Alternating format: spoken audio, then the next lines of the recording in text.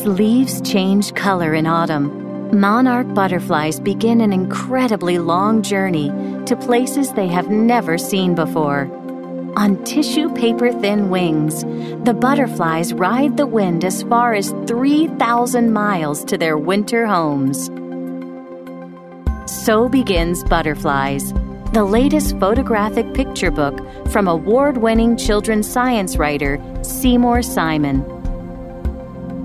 Butterflies and moths go through 4 stages in their lives: egg, caterpillar, pupa, and adult.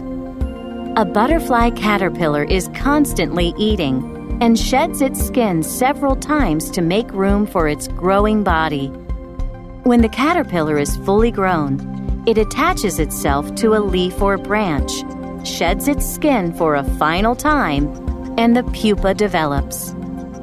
Inside the pupa, an incredible transformation happens as the caterpillar becomes an adult insect. When the case cracks open, an adult butterfly or moth emerges, and the final stage of the existence of this delicate and beautiful wild creature begins. Readers can encounter these astonishing animals who smell with their antennae and taste with their feet in their own backyards, nearby meadows, or vacant lots.